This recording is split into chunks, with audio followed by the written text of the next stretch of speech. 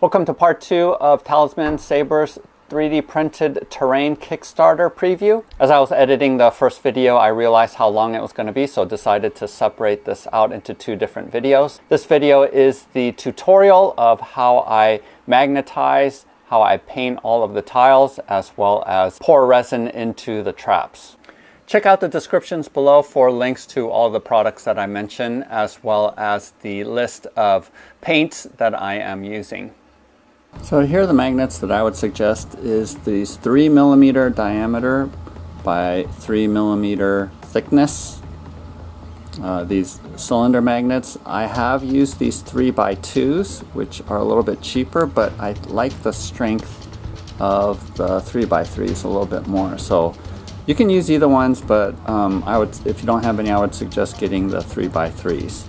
And what I do is I have another magnet on this end, and that just keeps me straight with the polarity of the magnets as I put them in so that they're consistent. And the reason why they need to be consistent is because when you're stacking them on the riser, you need these ones to be able to clip on top. And if it's the wrong polarity, it obviously won't stick, right?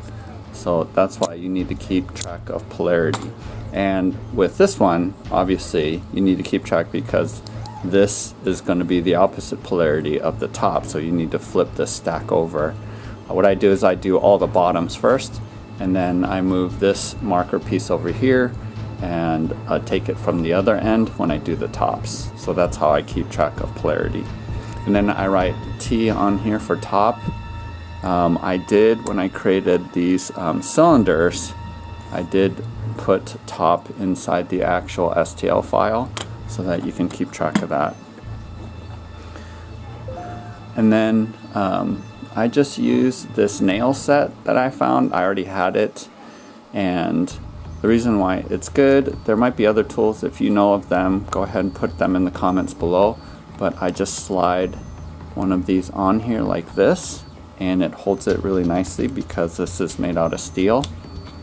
And then I grab this guy, and depending on your printer settings and how much the printer is actually squashing down, you can just push it in there really hard, but as you can see here, there's still some sticking out.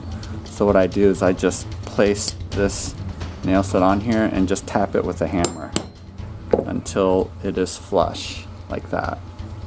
And that's pretty much how it works.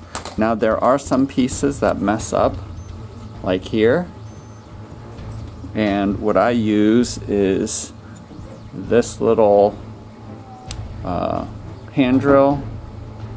Again, there's links for all this in the descriptions below, and I have to clear out this initial layer like this. I don't want to drill too far in because sometimes you make it too loose, and if you do end up being too loose or the hole is a little bit too big, just squeeze a little bit of super glue right in the hole, and that will actually hold it in place.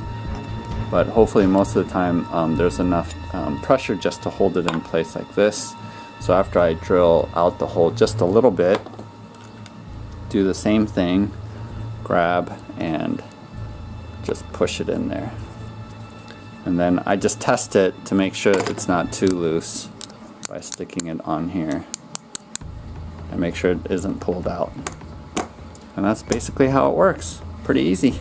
And then what I did was, and this is optional because this is actually pretty pricey, I went to Office Max and had a poster made up, and this cost me $42. If I didn't go with a self-adhesive poster, it would have been about $6 or $7 cheaper. But I went ahead and decided to get the self-adhesive since I am sticking this onto here. And this is really high quality linen. It's not shiny at all. And because it's meant to be a poster outdoors, it's pretty durable and it's not going to scratch at all. So it is a little bit on the pricey side, and this is purely optional, but there's an advantage to putting this hex onto here. And I'll show you that in a little bit. But you got to be careful in peeling this off and sticking it to the piece of metal.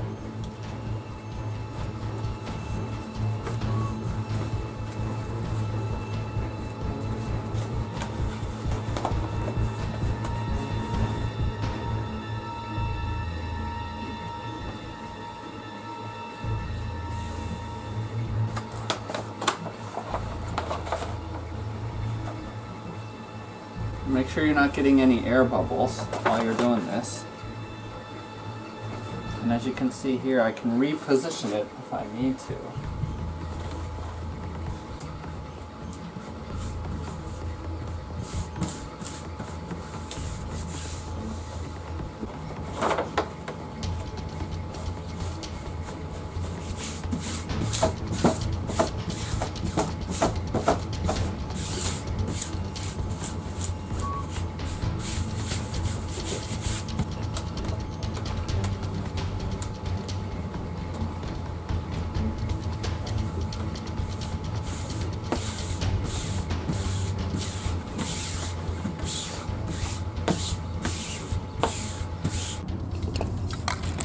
So anything that's going to be brown, I am spray painting in this Camouflage 2x Ultra cover. It's the dark brown. Now Krylon also comes out with the camouflage, and the reason why I like the camouflage line is because it's really matte, not at all glossy. So I don't even know what the name of this stuff is, but just if you don't have this, the darkest brown that you can get is what you want. And not all this is Gloomhaven stuff. This over here is Printable Scenery Shadow Fey stuff, but it's all going to be wood, so I'm spray painting that as well. But just what I do is I do a light coat from one side, and then I just switch sides and then do the other side as well. And it's hard to tell because it is this is spraying on black, but I'll do first this side and then switch over, come at it from all four sides, and that's basically what I'm doing. And then once you're done, just flip over some of these that you have to spray on the other side, otherwise you're finished. Now that the brown is done, we're going to do all of the gray, and I'm using Rust-Oleum 2x Ultra Cover Premium Ultra Matte, and this is the slate color. So any dark gray will work, and we're going to do both the cave as well as all of the dungeon tiles as well as traps with this color.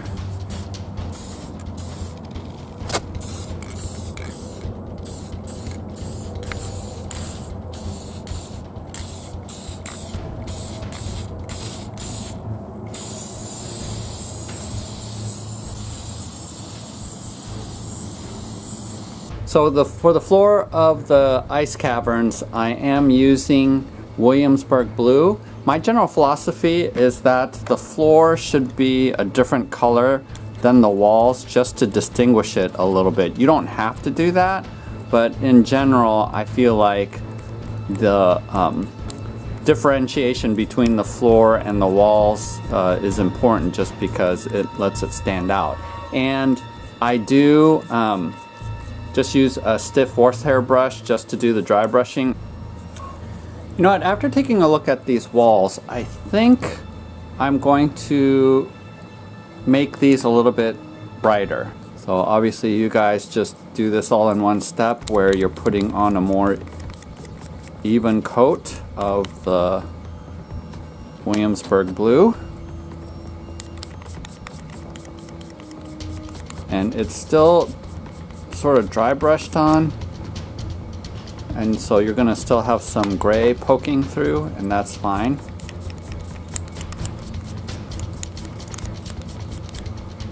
Make sure to also get the edges of all of the bases here, and then once you do that, go ahead and do the rocks, any of the terrain. And you want this to go in pretty far.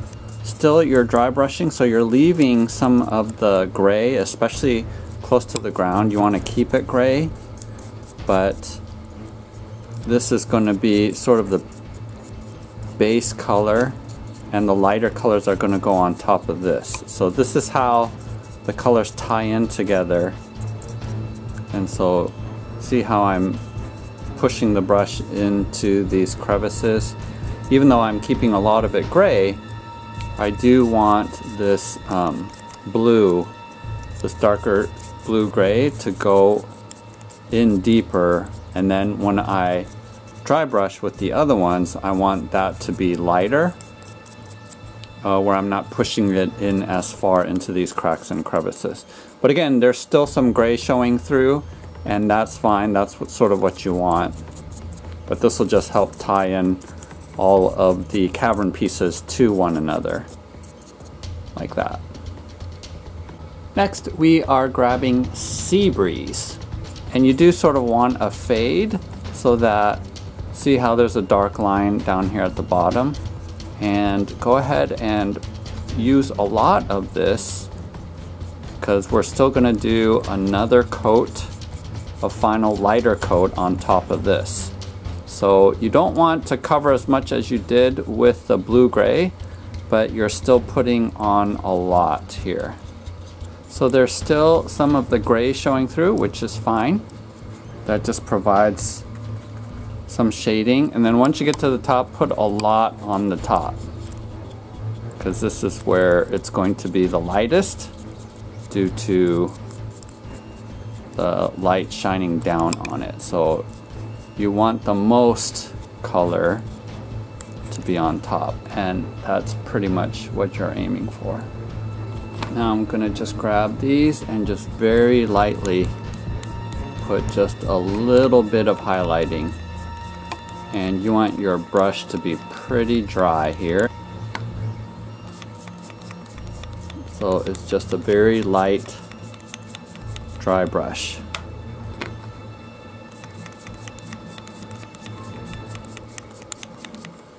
And just as a way of comparison, see, it's just barely anything, but it just puts in just enough color into there so that it ties into the walls a little bit better. Go ahead and do our final coat on the walls with sea glass. And if you don't have any, you can just add some white to the Sea Breeze just to make a lighter version. And this, because it's the final coat, you don't want a lot of this on your brush, and you want your brush to be super dry. And so rub it across a paper towel if you need to, but go ahead and grab your walls again, and you're basically only highlighting, again starting from the top, and it's probably hard to see in the video, but I am lightening it up a little bit.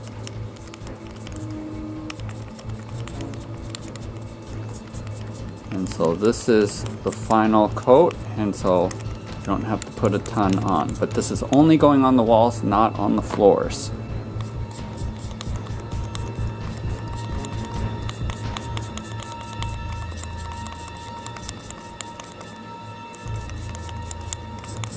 So do that with all of your walls. Now we want to take some burnt umber from apple barrel or any dark brown, and I'm going to just grab my sable brush, and we are going to paint any bones this dark brown.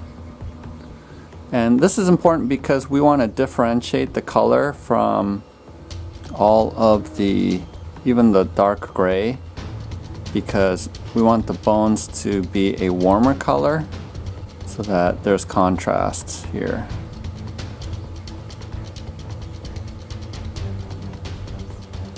And then we're going to go over this with some beige. You're also going to do these dragon bones, and also these posts for the bridge if you have the bridge.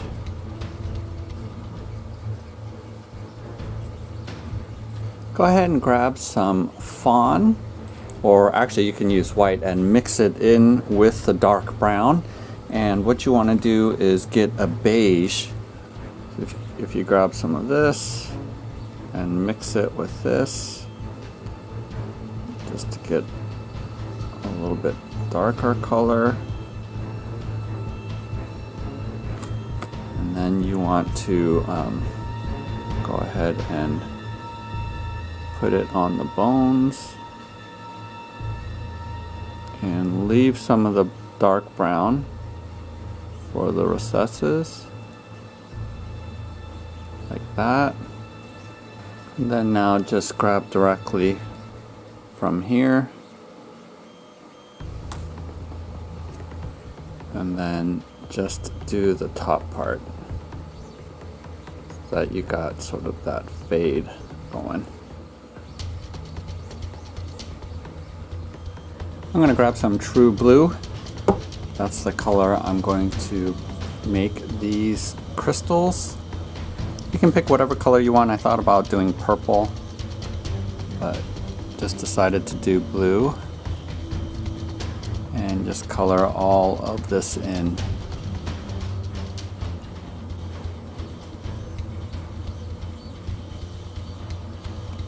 So while we're waiting for this blue to dry, let me go ahead and show you how to put snow effects onto these walls. So I am using golden light molding paste. I watched Miniac's video where he tested a bunch of different materials, and I like this effect the best.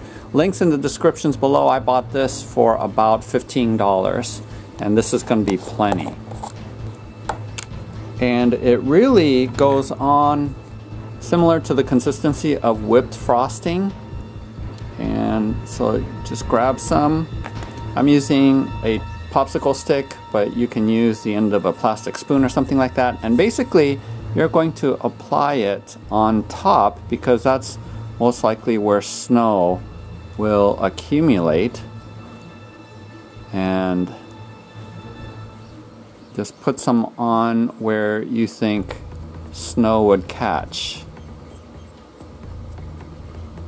And you can sort of drag it down. And then it would also catch here on the edges as well.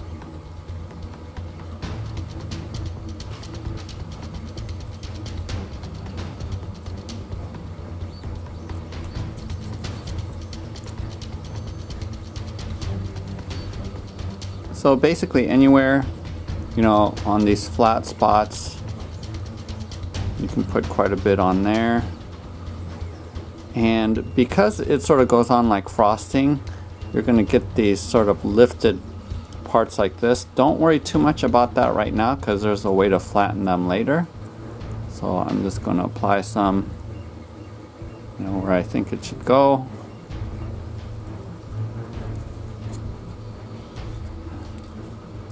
And if you do sort of a dragging motion, sort of going down like this, it will catch on sort of these ledges and lips. And so this is probably enough. And I'm going to set it aside, and it takes, I don't know, a couple hours to dry. And then for the floor tiles, I'm just going to grab a third of my cave floor tiles and just randomly put some on.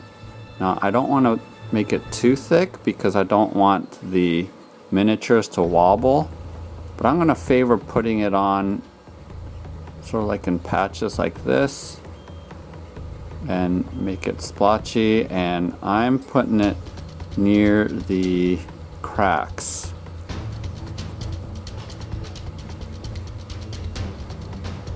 Like so.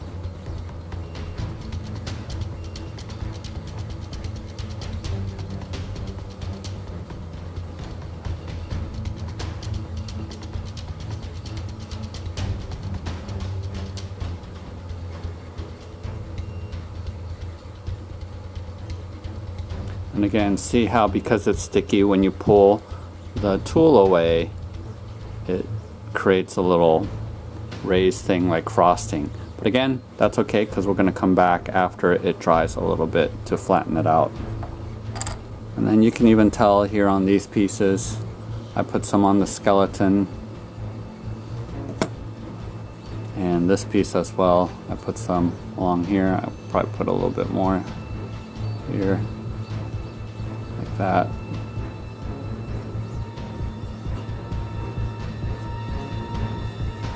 So after about 20 minutes or so, go ahead and come back and see all the spiky parts to this. You just want to smooth it out by gently tapping on the edges of it, and that will push down any spikes left from applying this. So just very gently round out these tops. And it's still going to be relatively wet.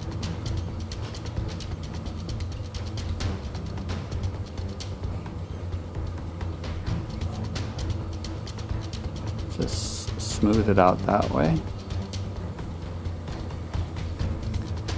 You don't have to go overboard, just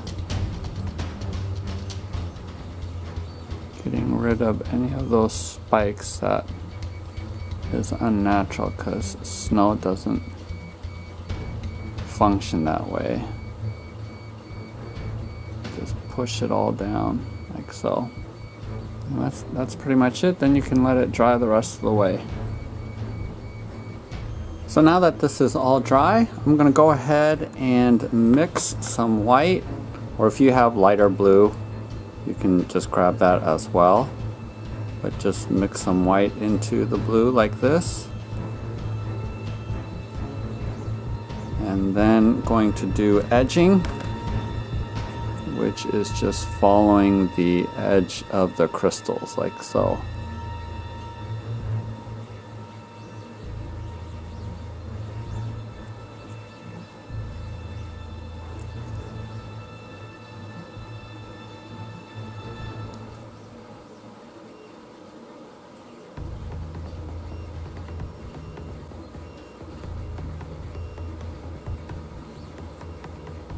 So now that you have that, we're going to actually add a little bit more white to the blue.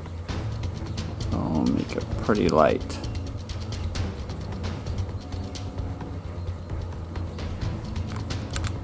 And this time you're only going to edge some of it, not all of it.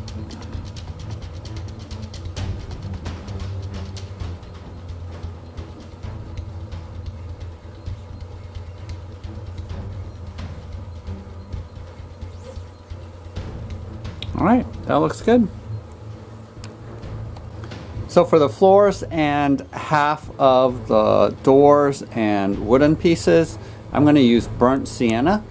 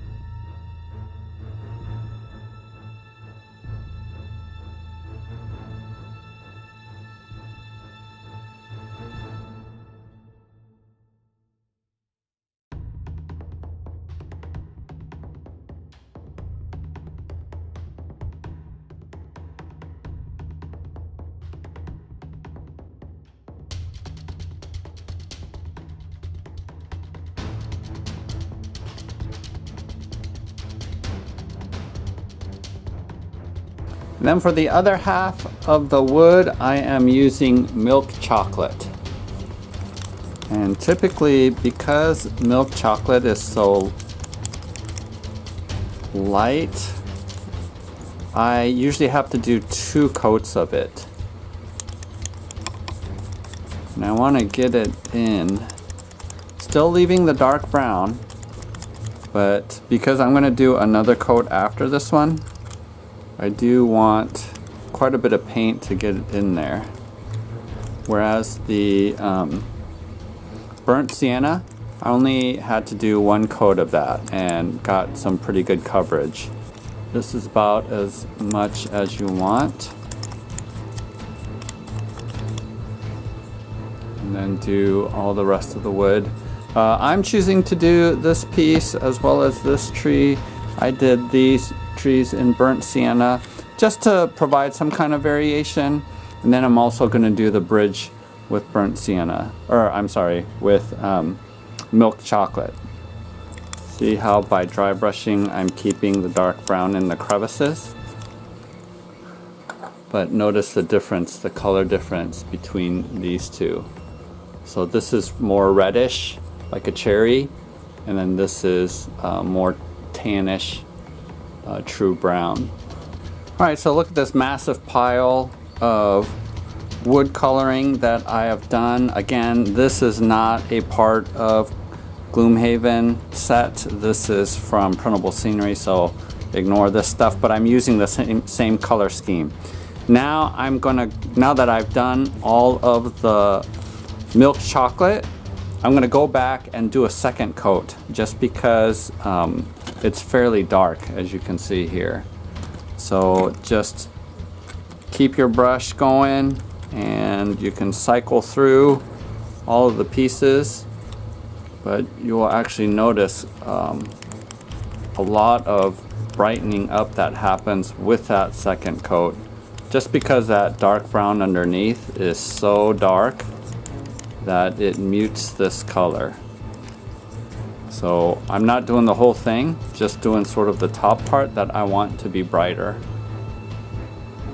I'll show you this floor from the bridge, which I'm doing significantly lighter brown than I did with the floor, the wooden floor. But see how by adding a second coat, how much more brown and lighter it becomes. And that's why you want a second coat. So let me compare these two. What I'm gonna do is grab my honey brown, and straight out of the bottle is a little bit too light for me. So I'm actually gonna mix it with the milk brown just to not have it be quite as light. So just mix it up like this. And because this is just highlighting, you don't need as much of it on your brush. And you're sort of just highlighting some spots.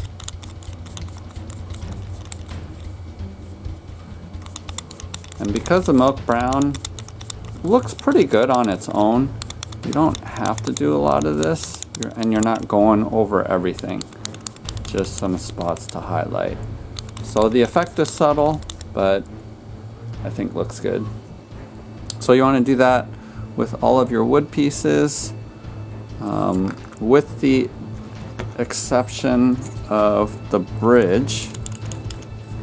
So here you can see the tree, the barks of the tree lighten up a little bit, where I apply this just on the top portions, just to make it a little bit lighter. So with the bridge pieces, I'm just using the pure honey brown without mixing it at all, because I want the bridge to look lighter. So I'm not pushing it in as much as I did the original base layer of milk chocolate, but I'm putting on more than I was when I was highlighting some of the other pieces. So this color is definitely different than some of the other wooden pieces, you know, like this. So see how much lighter this is than this. So I'm going to go ahead and do the rope, and I'm using burnt sienna. This is the same color that I used for the wooden floors.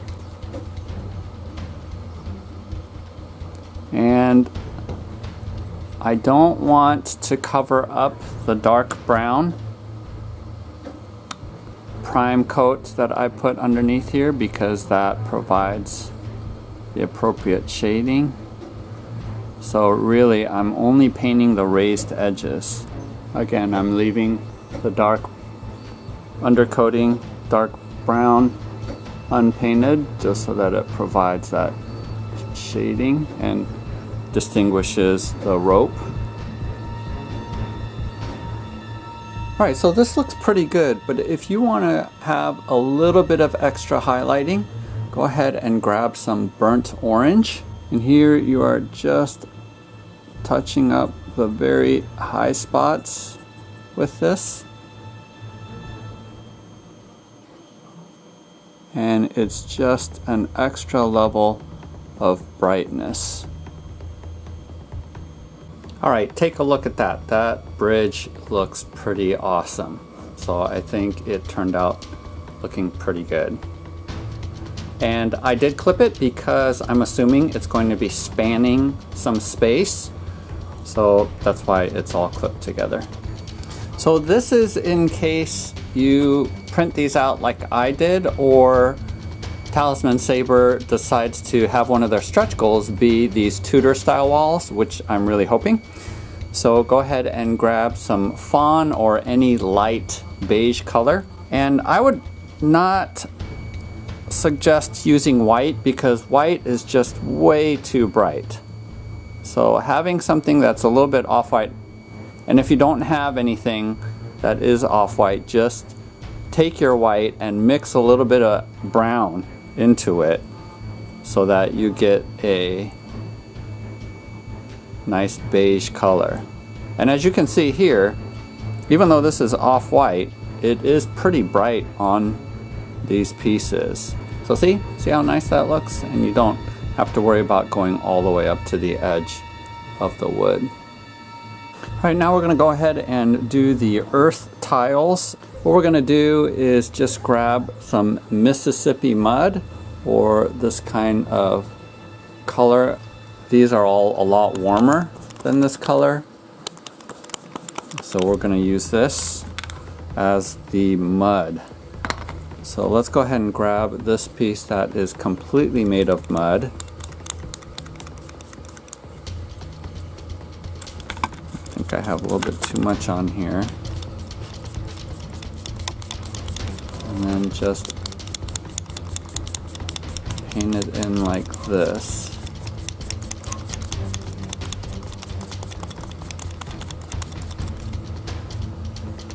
And don't forget the sides. And then these pieces, you can go ahead, even though it has grass on there, you can go ahead and do the entire thing because we're going to come back with the green. And in order to get the mud parts, you have to sort of get the green, the grass parts as well. So in these mixed parts, don't worry about it, just hit it like that. Should be alright. Go ahead and grab some Fawn for some highlighting.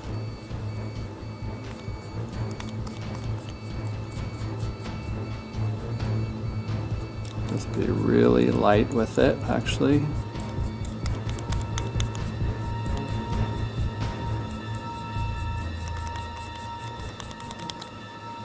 Like that. Now we're going to go ahead and grab some forest green. And I'm going to use a smaller brush for this because I'm going to have to be more precise on where I apply it.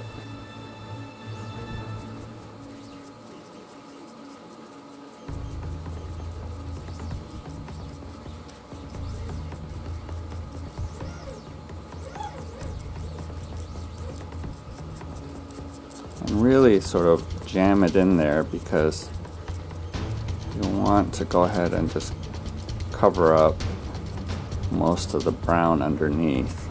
Now we're going to grab some Festive Green and then just go lightly over the high parts of the grass.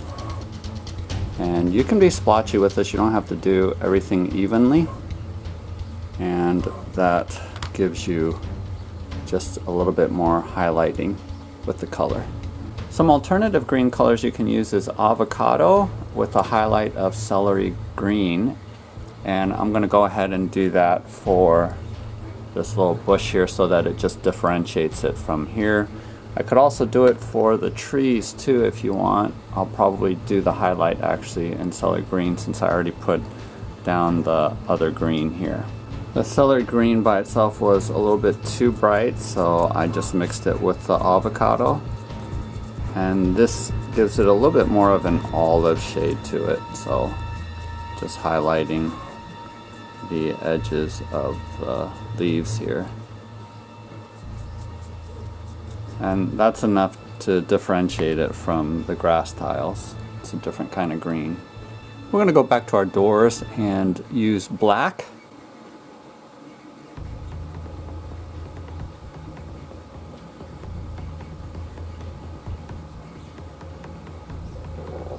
Now we're grabbing Zinc, which is a dark gray, and it actually isn't quite dark enough, so I am going to mix it with some black just to darken it up a little.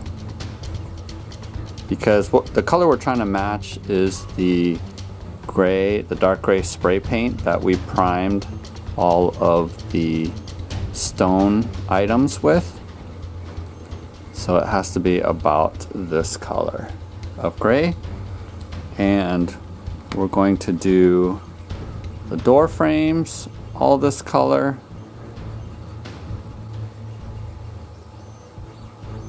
And then also you want to do all of the stones here, here,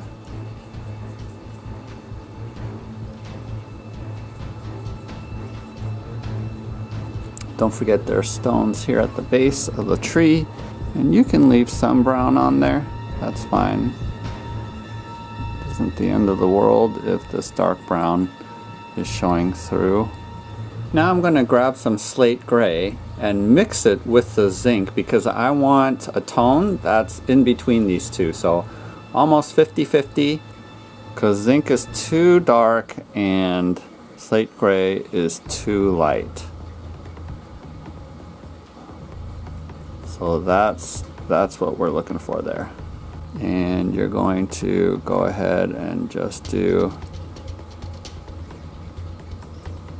a light. I wouldn't say this is dry brushing because my brush isn't dry, because I want more to go on there than what normal dry brushing will do. But as long as you're just creating and highlighting the texture, you're going to be good. The wood, these roots we're going to have to go back and do with, I'm planning on using a green to do that.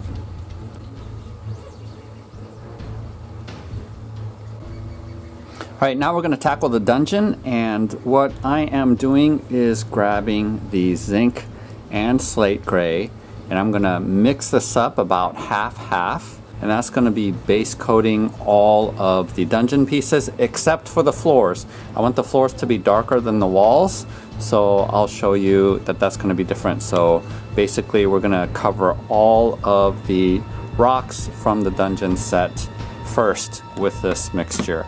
So I'm going to go ahead and just, again, I'm using my broad stiff brush and going to mix both of these together about half-half, like I said. It is going to be going on fairly thickly, but you want to maintain the dark gray underneath to be sort of the lining of each of the bricks. So just be careful. I do have quite a bit of paint on my brush right now, so I have to be careful not to overpaint. And then, like I did with some of the other sets, I do like to fade it down towards the bottom. But basically this is a pretty easy step because you are indiscriminately pretty much getting this gray all over. So go ahead and do that for all the pieces again. I'll show you in a little bit what I do with the floors, but just cover the entire thing like this. And I rub both directions, not just up and down, but left to right, where I'm catching all of the stones.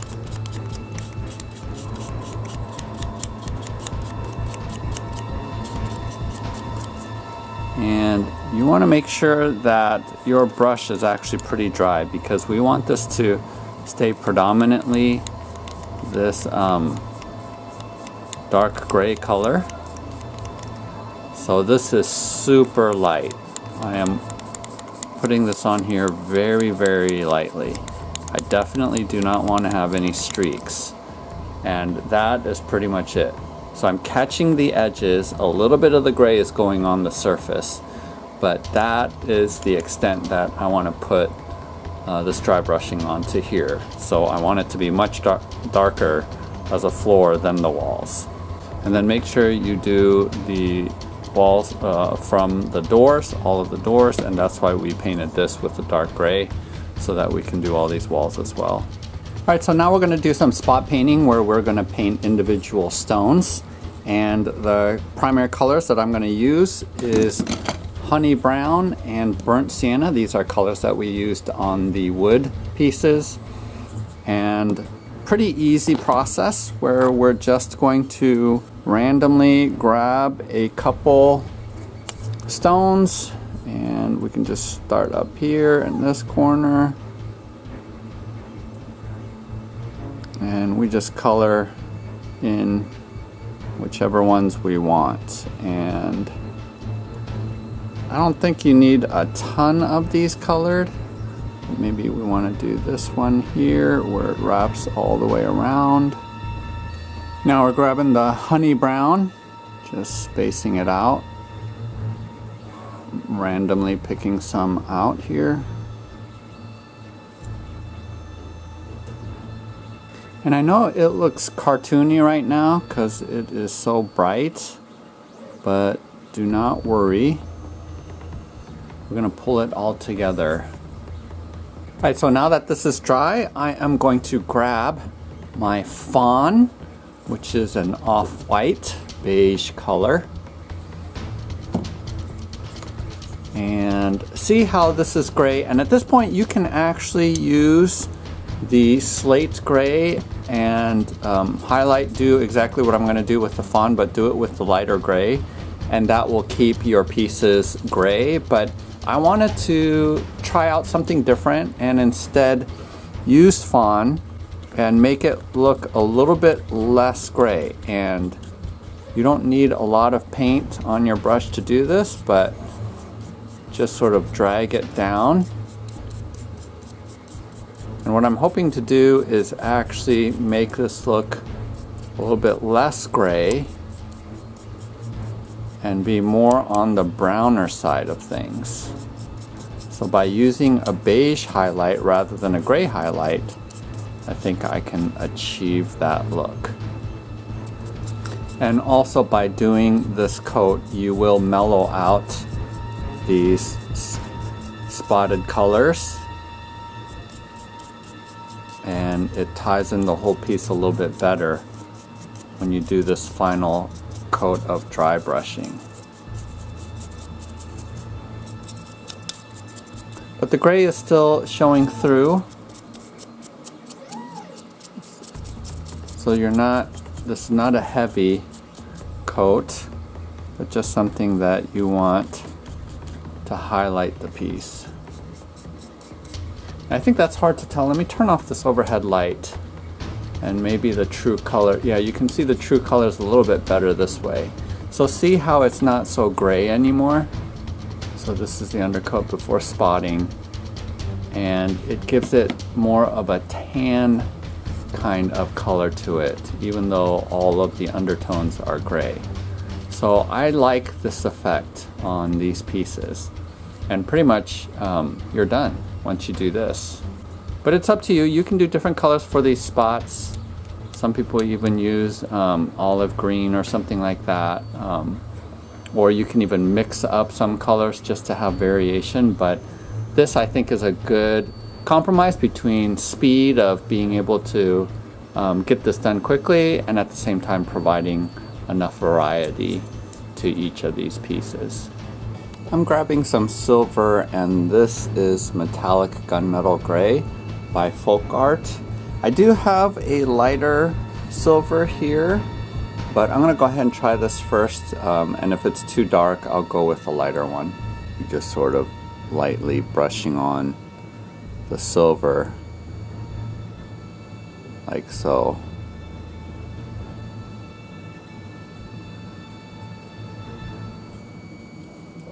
So that it looks like that. I think that's good enough. I don't think I'm going to go with the lighter silver, but let's try out the grates here. Is fine. And it is a little bit harder, I think, because I didn't put black down to see the silver. But I think that looks fine. Otherwise you can put the lighter silver on there to make it stand out more.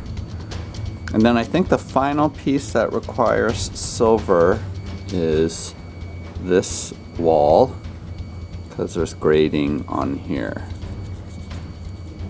And you can put rust effects by using browns and reds onto here if you want to splotch it on there, but I think this is fine. So that looks good. Alright, we're close to the end here, and we're going to go ahead and do the traps. For these spike traps, all I did was do a dry brush of gray, the same gray over the floor tiles, and then I did the burnt sienna on the spikes, and then on top of that I just put some silver on there. And I think I'm pretty much done with these. I don't think I'm going to do anything else. But with these guys, I'm going to go ahead and put on some Festive Green on the internal side here, because I'm going to go ahead and pour some Envirotex Light into these. But I find that if you color the bottoms close to what you want the liquid to be, it just enhances it. So let me go ahead and throw some of this on there. And what I'm going to do is I'm just going to directly just drip some paint in here and then spread it around with my brush. I'm not getting it completely, just in general, because when we pour in the resin, that's going to take care of some of the coloring.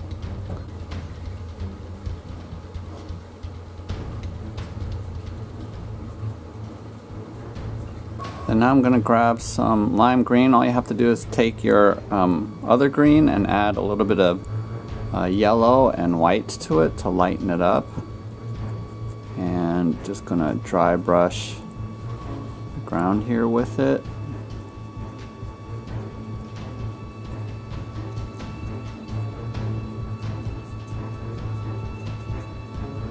That just makes the texture pop out a little bit more.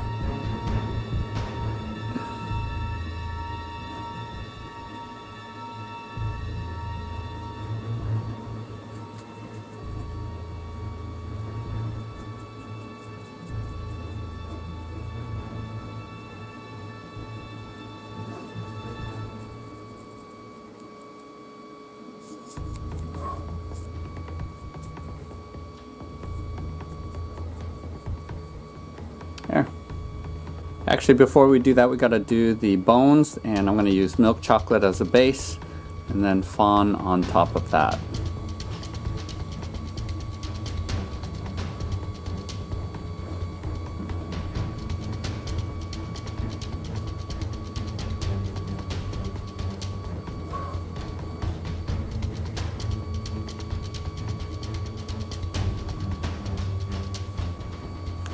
I'm adding some white to this as well, just to make it stand out a little bit more.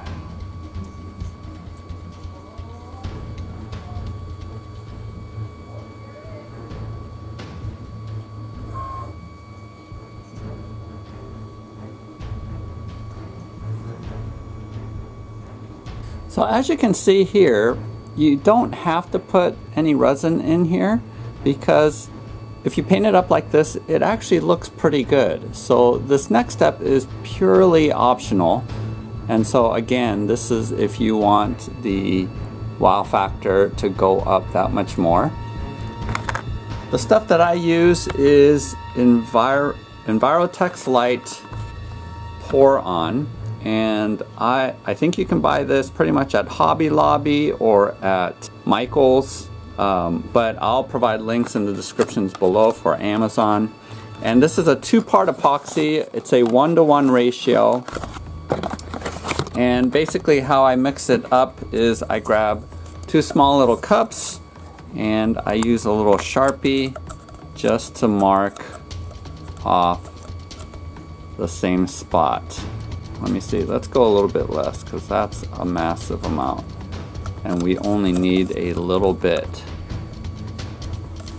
So that's approximately the same mark. And then I'm just gonna pour part A in one and part B in the other. And as you can see here, my hardener is really yellow because I've had this for a long time. When you buy it, it'll be all clear. I don't care because I'm adding coloring to this. And even if you want it to be clear, you don't really notice this yellowing in the final product. So I wouldn't worry too much about it if yours is yellow as well. It's not really going to affect things. But just pour it in here until it gets to the line. Now with my popsicle stick, I'm gonna grab a little bit of that lime green that I made earlier. And you don't need a lot. I mean, just a little bit. If you put too much, you make the entire thing too cloudy. And so this is about as much as I want. And then I'm gonna start pouring this into the other cup. And in other situations, I have used food coloring. You can use inks or washes. Contrast colors would work well. And the advantage of that is you're not going to create an opaque solution when you use inks or contrast colors. It'll be more clear, or with food coloring. And you don't need a lot, so just be careful with the amount that you put in there. So now stir this up, and you want to avoid getting air bubbles in here. And like I mentioned, this is actually a ton more than what we need, but sometimes it just makes it easier to mix up. And it doesn't look like it's turning very green, so I might add a little bit more color. There, now I'm getting that green tint. Let's make sure that it's remaining mostly clear rather than turning too opaque. So now that I've mixed it in this cup, I'm going to mix back into this original cup over here. And see how there are air bubbles in there? I'm just going to pour in like this. Just scrape the sides. And then I'm going to mix this up. I'm going to add just a little bit more color because it doesn't seem noticeable yet. So now we're going to go ahead and pour. And just be careful. I'm avoiding getting it on top of the skeleton's head.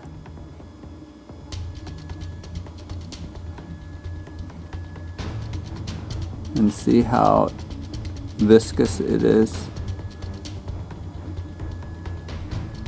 So like I mentioned before, you don't need a ton of this stuff. And I noticed on Talisman's website that they poured it all the way up to the top, but I'm not going to do that. I'm just going to put in enough so that it covers all the pieces. Now here on this side with the bubbles, I actually am pouring it on top because I want the bubbles to be shiny. And what'll happen is, because this stuff will takes a long time to dry, I'm going to spread this around to make sure that it's covering all of the tops of the bubbles, because I want the bubbles to be shiny and look wet. And right now you'll notice that I haven't poured any here in the back, but that's okay because this stuff will slowly seep around until it fills in the back over here, because I don't want to risk pouring it on top of this wheel because I don't want that to look wet or glossy. Fruit fly flying around my poison pits right now, which I guess is thematically consistent. So like I mentioned before, I have barely used any of this.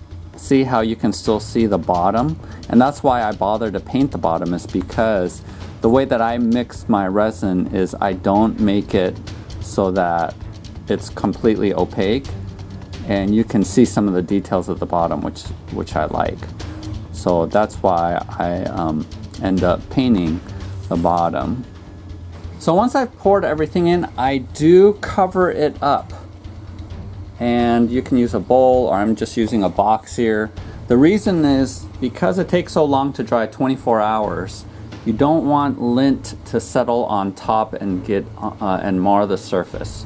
So that's why you want to cover it up and just leave it alone. I know you'll be super tempted to touch it or something like that. Do not do that. Just give it 24 hours and don't mess with it at all. Hopefully this video is helpful for you as you are embarking on your journey of creating your Frosthaven or Gloomhaven terrain board. If so, please like and subscribe. Again, check out my Patreon page to see what the GGGG is. Happy hobbying, happy gaming. We'll see you next time.